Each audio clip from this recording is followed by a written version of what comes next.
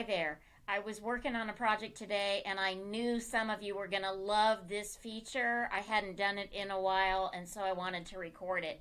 I'm going to take a bulleted list, and that could come from anywhere, from a slide or from a list you have in another document. And I'm going to make individual slides for each bullet on the list. So I'm getting ready to set up a program right here. And what I'm going to do first is take you into a different view. You might not use this view. You can go to the View tab and choose Outline View. But I tell you what, most of the time I'm on Home, and if you click the normal button, it will actually take you to the Outline View. What you'll do is just select these bullets. I want to make one slide for each thing so I can get all my topics in here. And what you'll do is Control C to copy that. And then I'll just click below that list and I will paste that list. Now, right away you could do different variations of this. Probably the one you want is just the text only. I don't know that it's going to make a huge difference here because I have been experimenting with some different ways. But when I select those items, what I'll do is promote them. And you could use Tab and Shift Tab.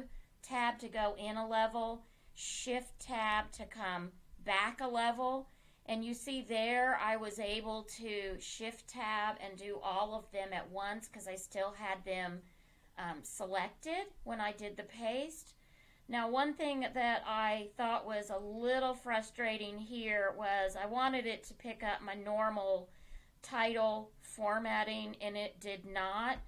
But there's a quick way to do this. If you're still on the Home tab in the Slides group, there is a Reset Slides option, and I'm going to click that now.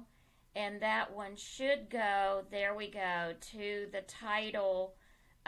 It replaces the title format, the original format of all my slides from my slide layout. So, anywho, that got it done. So I hope that works for you. Again, change to layout, or pardon me, change to the outline view, copy, paste. Paste is text only, although I don't think it really mattered. I couldn't get it to pick up my slide title. But once I had those all selected, I did a Shift Tab to move them up a level. You could also right click. There is a promote and demote in there. So in this case, I'm promoting them up a level.